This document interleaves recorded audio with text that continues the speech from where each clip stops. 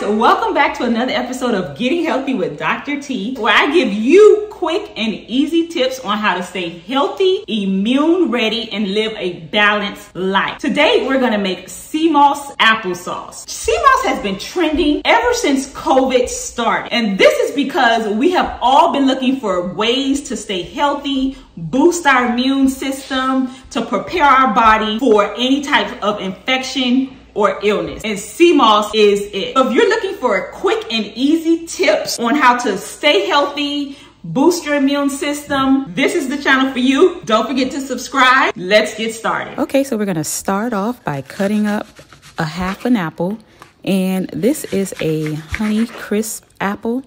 I like these apples because they're a little sweeter than most apples, so I won't have to add much sugar.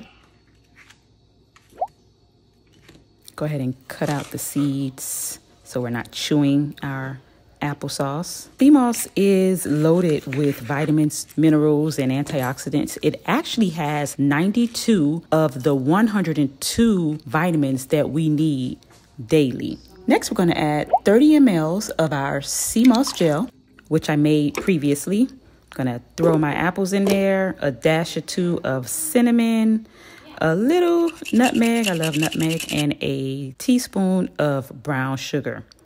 And now we're just gonna blend it on up.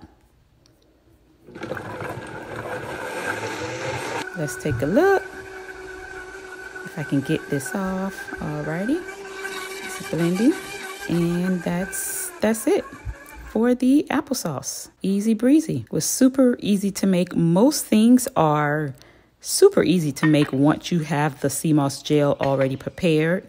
And I'm just gonna pour it in my little container and have a taste. Good to the last drop.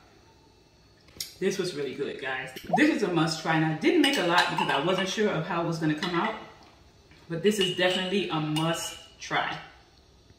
Very good. If you're looking for easy tips on how to stay healthy, immune ready, and live a balanced life, this is the channel for you. See you next week.